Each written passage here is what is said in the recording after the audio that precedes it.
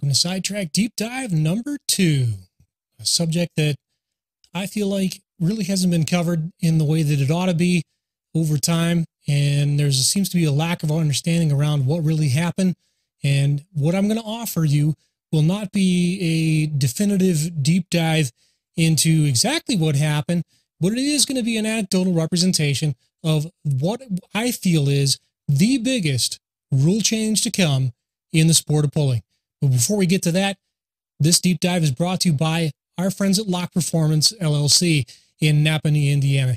Your number one shop in Northeast Indiana. They use what they sell what they use. Where it comes to maintenance and custom builds, you name it, they can take care of you. Tristan Raymer and the gang there all work super hard, and they're not just fans of the sport, they're pullers. They put their money where their mouth is and support some of the highest levels of the sport of diesel truck and tractor pulling, with their hometown event even 2 times a year, coming every spring and every fall with me.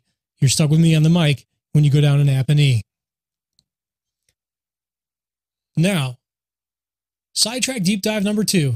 This has to do with roll cages. What you're going to see in this film has none of this is brand new. None of this is footage that hasn't been seen anywhere else.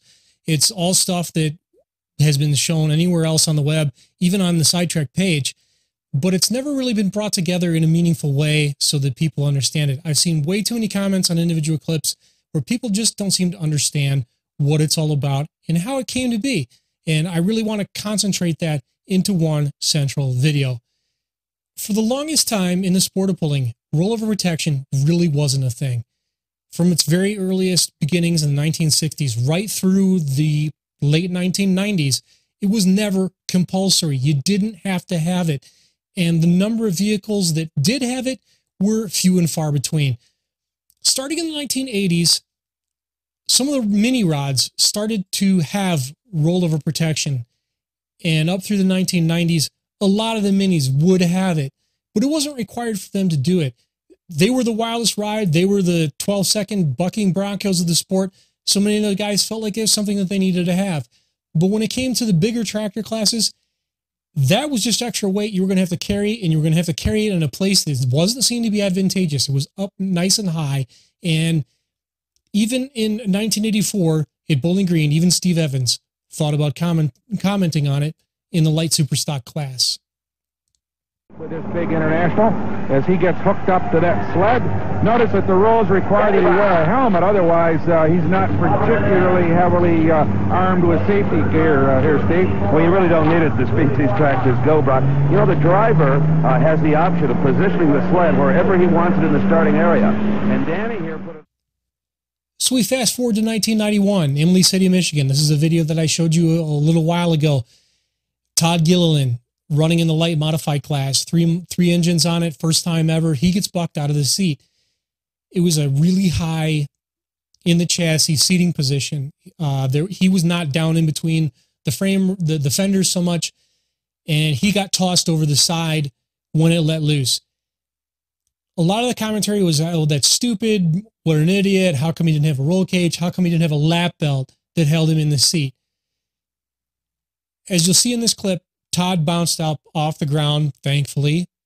It hurt, but he was okay. Take a look, and then we'll go from there.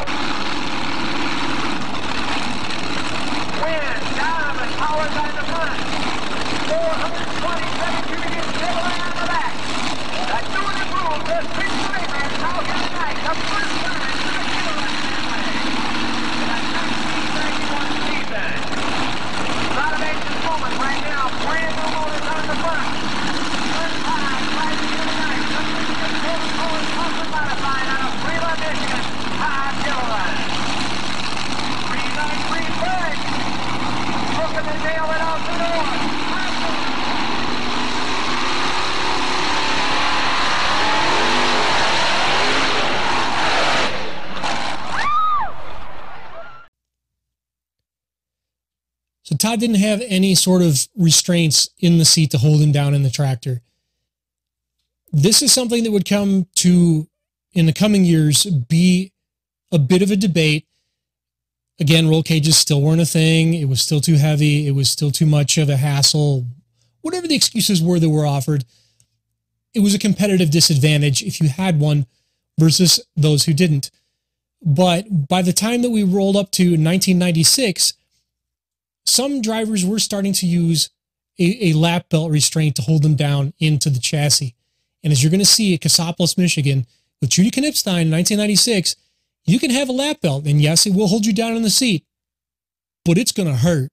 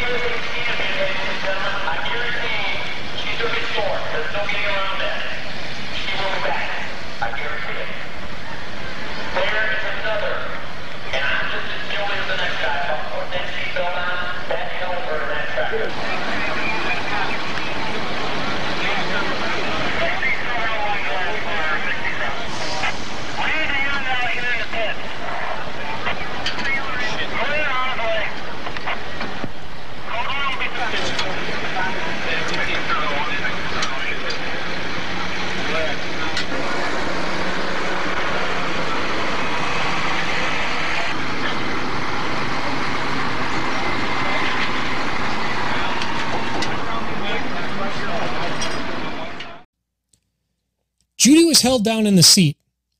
Tracker didn't go over, but man, did she get whiplash. And I know it hurt. She was sore, had to have been, for several days after that particular incident. And remember that. When it comes to lap belt restraints, we're going to get back to that in just a moment. The next clip we're going to see is the one that everyone knows. This goes to Fort Recovery, Ohio, 1998, filmed by Ted Coverdale. It's the Walsh brothers in the Irish Challenger on the Little Key Eliminator. Everyone knows this clip, and everyone swears this is the reason why we have roll cages today, and they're not wrong. It is a big piece of why we do have roll cages in the sport of truck and tractor pulling, but it's not the only reason. We'll get to why it's not the only reason in a second. But of particular note on the Walsh brothers triple turbine is that they did voluntarily have a roll cage. It wasn't built to any sort of SFI spec. That didn't exist yet. It was to come 1 year later for 1999, mandated by NTPA. Thankfully, they did have a bit of a roll cage. There's more wrong with this particular scenario, which we'll talk about after you look at it.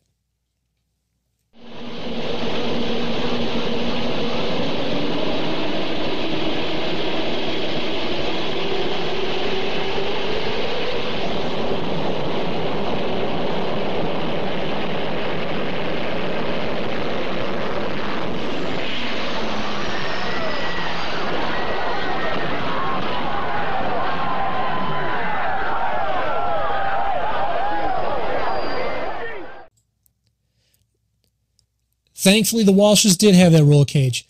Yes, they walked away from this particular incident. Worst he had was a broken wrist. And thankfully, from everything you've seen and everything you're going to see in this video, no one was killed. And to the best of my knowledge, no one was ever killed in a rollover incident within the sport of pulling. Have there been fatalities during the sport? Yes, there have been, due to fire, due to medical reasons, but never due to a rollover or an impact sort of scenario. And thank God it hasn't happened, and pray to God it never will going forward. This particular incident, thankfully they did have the cage, as mentioned, on the tractor, but there was a lot more that was involved in this. The Liebke sled had several things that were wrong with it. The kill switch engagement didn't work. The brakes didn't work. The ability to stop the box didn't work. The drive chains broke on the sled. This happens on competition sleds a couple of times a year. No one wants to see it happen. No one prays for it to happen. It just does. But in this particular scenario, it was a perfect storm. So much so that the Walshes actually turned around and sued the Liebke Eliminator sled, and it was appealed and to go to some higher courts. You can find that on Google, but they didn't win that case because competition vehicle.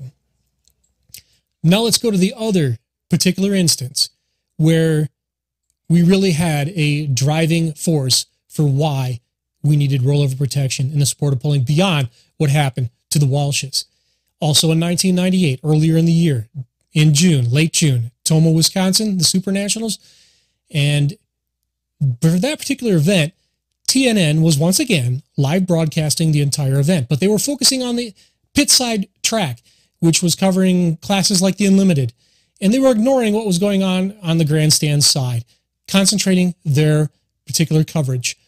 Rosalind Knox in the Sassy Massey was your winner in the Unlimited class, and she performed her victory interview at the end of the track. But I want you to pay attention to this interview. She sees something off to the side. She glances at it, not once but twice, and you hear the shocked roar of the crowd. She was a professional. She finished that interview. What did she see? Rosalind, congratulations to you. How's it feel? It feels great. You know, my team just did such a great job getting the tractor repaired, and we had a little bit of trouble on that first run, but we kind of got it all together on the second round, and I'm just so happy. The whole family's involved in this, as we saw in the feature piece earlier, with Brian tuning everything up for you out there. How gratifying is it to know that all of your family's involved in the sport and in bringing you to victory here? It's wonderful. It just gives me a lot of confidence having my family with me. My son Brian, who's my crew chief and builds the engines and does such a great job with the fuel systems, and my husband John and our crew member Ted Barris, who's from Holland, came all the way here to help us this year, so it's wonderful. Congratulations. Go get you some champagne. Thanks very much. Rosalind Knox is the... What she saw was not a part of TNN's broadcast, and really, probably a good thing that it wasn't. What you're going to see has been posted on the internet. I'm not the first one to bring this to you, but this is not easy to watch. Remember our conversation earlier about Judy Knipstein, about lap belts without a roll cage. In the early 2000s, I worked in road construction. I was a project coordinator for a road builder here in Southeast Michigan, and our corporate safety manager was an ex-OSHA guy. We had, I don't know, 600 people on the payroll, so to speak, and every year we had the annual safety meeting. He would always talk about, if you're operating a piece of equipment for this company where it has 4-post or 2-post ROPS or a cab, I want you wearing the safety harness. I want you wearing whatever seatbelt, lap belt, whatever's in there, I want you to wear it. If it doesn't, and it has a lap belt, do not wear it. I want you tossed away. What you're going to see is what happens when you don't have rollover protection and you do have a lap belt. This is Randy Rose in Super Stock on the grandstand side. This isn't easy to watch.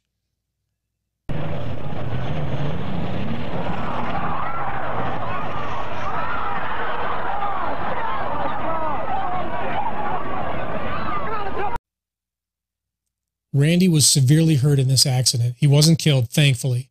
To this day, though, he is still hurt. He would never pull again. For 1999, the National Tractor Pulling Association will require SFI spec roll cages in all their tractor classes going forward. It would be a couple of years later that ATPA, which was then to become PPL, would adopt it.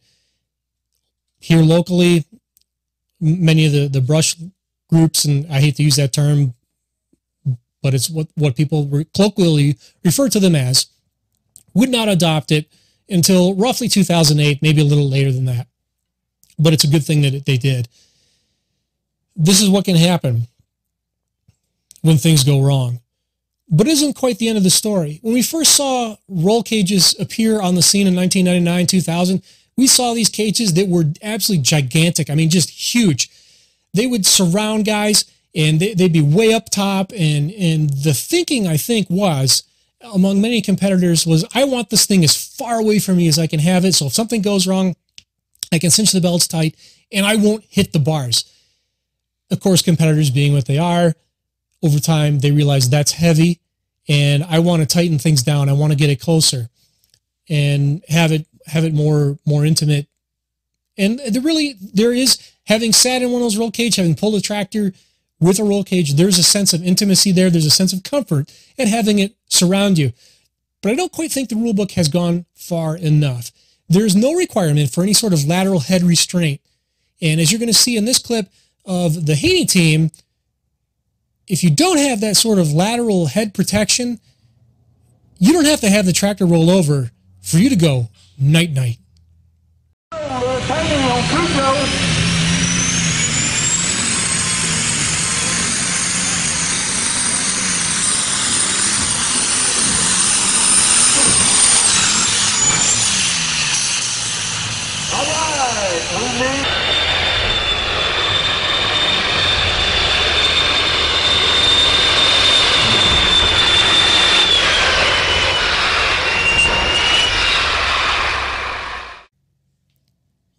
I'm happy the roll cages are here. I'm proud of this development for the sport, but I really would like to see it go a little bit farther and require the ISP lateral head restraints that you see in funny car cages and drag racing. I think it's a good add. And the whiplash collar is good, but even beyond that, perhaps the sport could devise some sort of system that is akin to the Hans device. Now, the Hans device was created to prevent a basilar skull fracture, which is meant to stop a head going forwards and aft. In our sport, that's really not the issue. We're traveling at the most 40 miles an hour. A frontal impact just isn't a thing. But the side-to-side really is. And a system designed based off of that can limit the ability of the head to go side-to-side really would be an advantageous advancement, in addition to the ISP 3-point protection in the roll cage. So that's the basis of rollover protection. Again, not definitive. It's not exactly what happened or why it happened, but anecdotally, it is a little bit of a look into how we got here in 1999 and how we are still here today in 2021. In the meantime, thank you for joining us. This is Sidetracked Deep Dive number 2. Still have more to share with you. Please visit us at sidetrackedproductionsinc.com. The merch store is there with swag for you. The update section will have updates on clips of the day, podcasts, everything else. The podcast library is there. You can also find the podcasts on RSS and also on Google Podcasts, iTunes, or whatever they call themselves now, TuneIn app, and also Spotify. Thank you for joining us. Until next time, I'm Charles. This is Sidetracked.